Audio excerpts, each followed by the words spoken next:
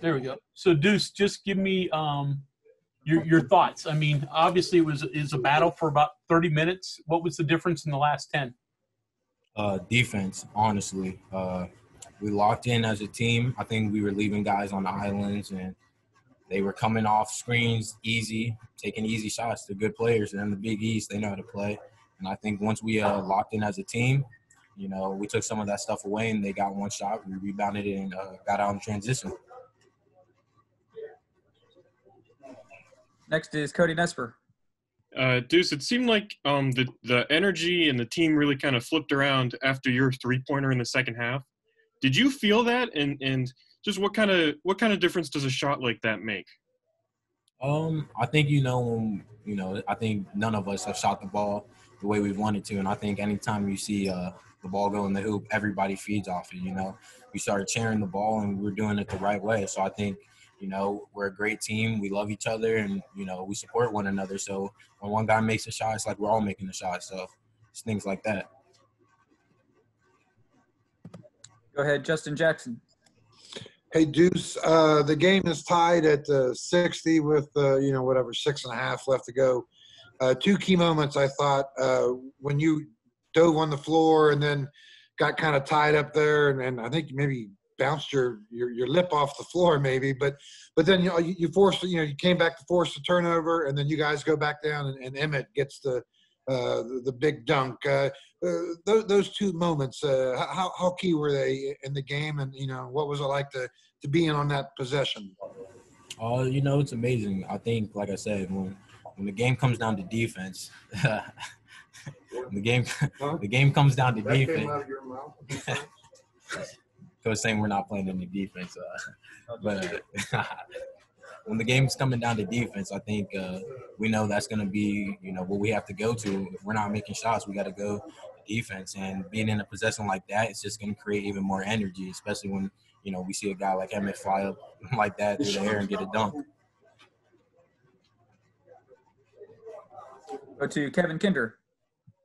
Deuce, following up on Justin's question, there's been a lot of discussion about the improvement in your game, how much you've worked over the offseason.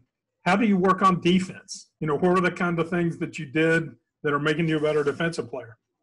Honestly, it starts with our strength coach, Sean Brown. I mean, we start every day with doing stuff like moving our feet, defensive slides, and just doing that, through the whole time we were waiting for the season to start.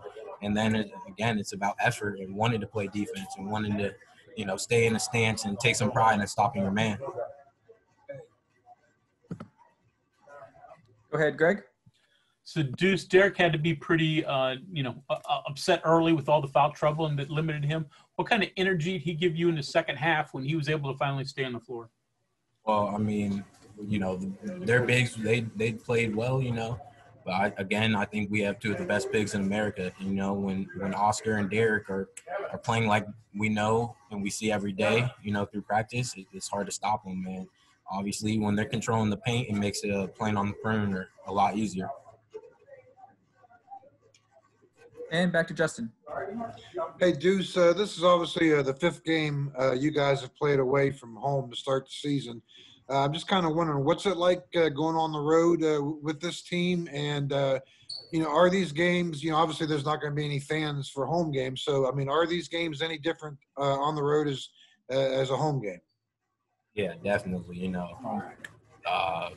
We're used to, a game like this probably been 10,000 people here. And I think, for guys returning, we're used to that.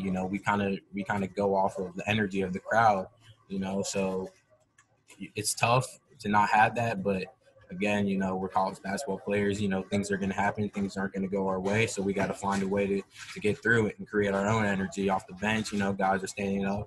Freshman Tosh Thweet, he's yelling. He's up and out of his chair, so it's things like that. We're just creating energy ourselves. And final question for Miles is Skylar Callahan. Hey, dude, sorry I hopped on late, so I'm sorry if you've already been asked this, but Coach Hugg said the other day that you guys needed to have more ball movement, more passes, to have more success on offense. Do you feel like you got that out of your guys today?